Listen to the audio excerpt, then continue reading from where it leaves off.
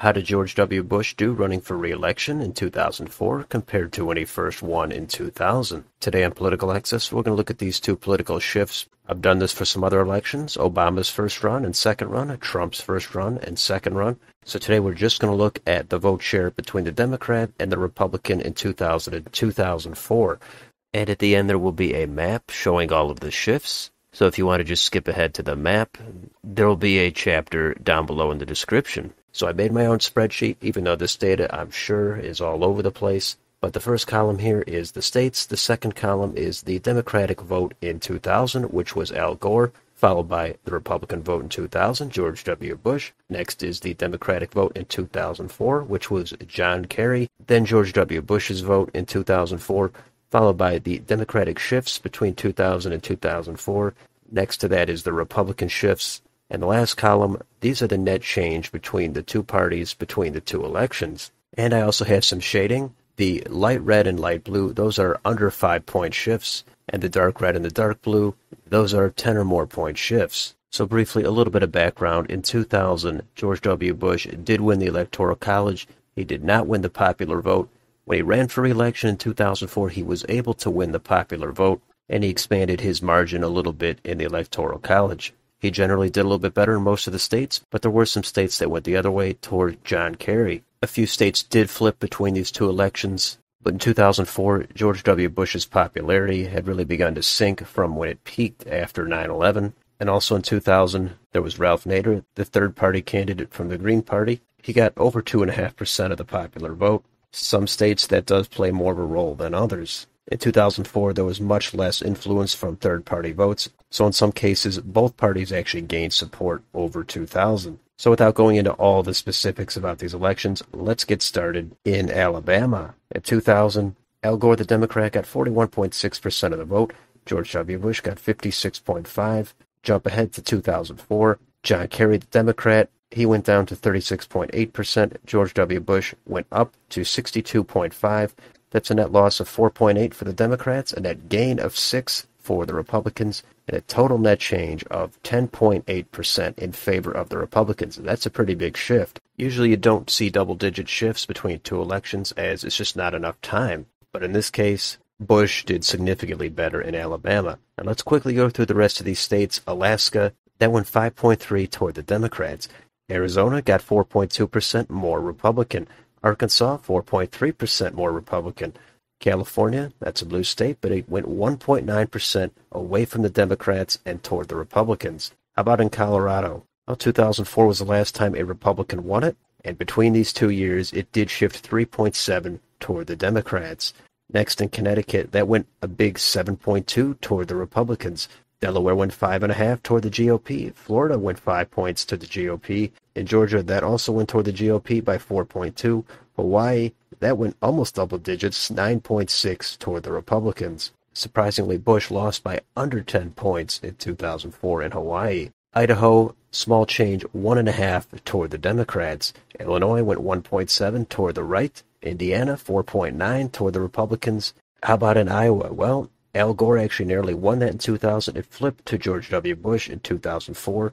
Both of the margins were small, but it resulted in a 1% shift toward the Republicans. Kansas, that went 4.6 toward the right. Kentucky, same direction by 4.8.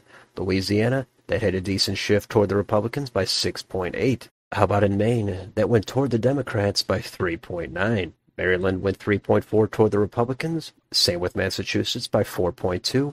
Michigan went 1.8 toward the right. Minnesota went back in the other direction by 1.1. Mississippi, 2.7 toward the Republicans. In Missouri, George W. Bush did 3.9% better than he did in 2000. Montana, that went 4.5 toward the Democrats. Nebraska, 4.2 toward the Republicans. Nevada, very little change. Both parties gained support over 2000. 1.9 for the Democrats, 1% for the Republicans, and that results in a 0.9% shift toward the Democrats. The next state is New Hampshire.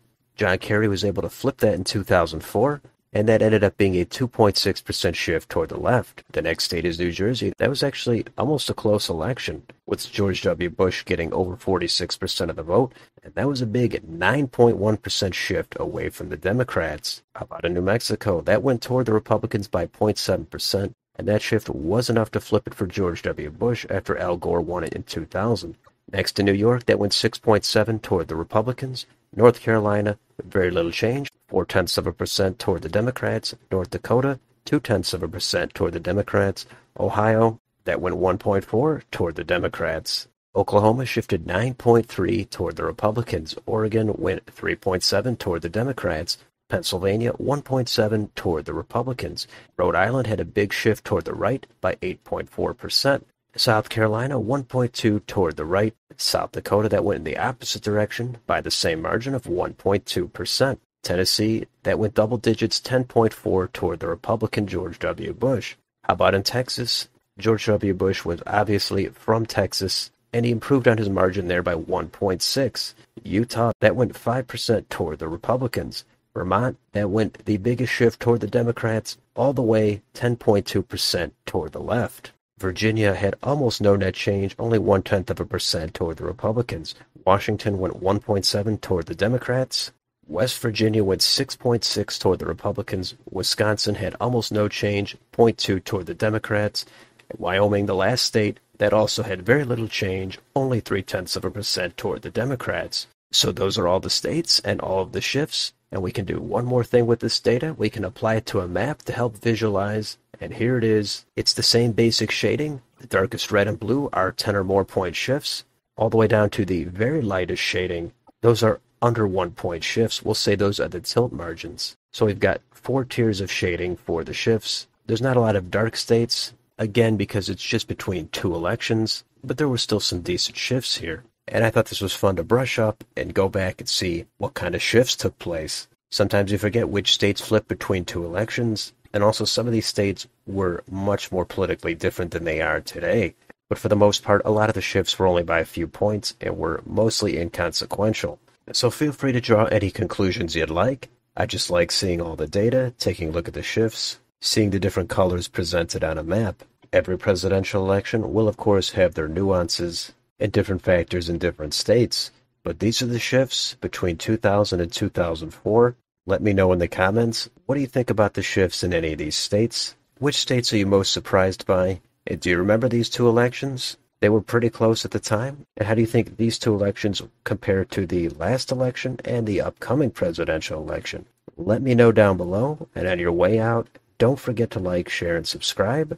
Thank you for watching, and I will see you on the next video.